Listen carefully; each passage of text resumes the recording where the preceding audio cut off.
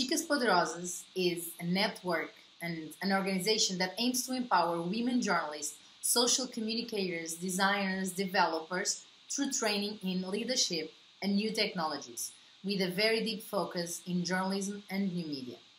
It started back in 2013 when I was an ICFJ Night Fellow in Chile, then Costa Rica, Colombia, Mexico, Argentina, and after 5 years, it has spread across 13 countries in Latin America.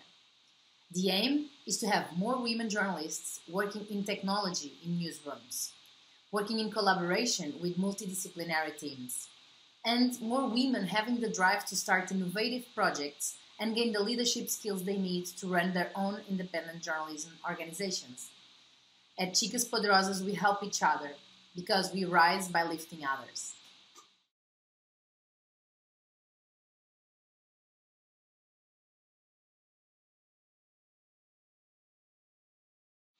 This project, that is now a network of more than 5,000 women around the globe, aims to provide training and mentorship for women who want to advance their careers in media, providing the network with events that are self-organized by the local communities around Latin America, which aim is to bring up the digital level on storytelling efforts. It's normally a 3 days event where we bring an extremely useful skill on storytelling, and then people can learn how to do it and then practice during the hackathon. What is the role or importance of mentoring and networking in Chicas? It is very important and necessary to create a safe space for women in technology, where anyone can pick up at any level without feeling they're not enough. At Chicas Poderosas, we have a sharing culture and a team spirit where each chica is welcome and will be inserted into a team, getting involved on each of the projects.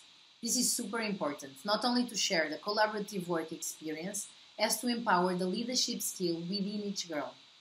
When each of the chicas gives something back to the community, everybody wins. So this sharing of experiences and talent is very, very useful for growth development. What are the main activities of Chicas and how have they been successful in enabling women to become leaders in digital media?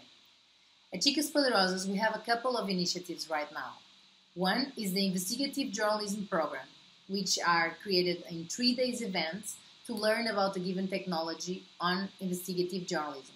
It can be data scraping, it can be data visualization, it can be how to do fact-checking in chains in WhatsApp, for instance, and is really dedicated to training digital media skills in journalism.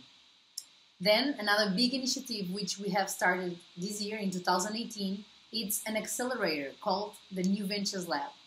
This accelerator supports early-stage women-led companies that focus on independent digital media.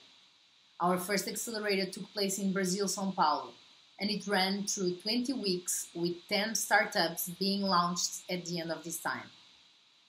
How do you see the future of Chicas and the future of women in digital media?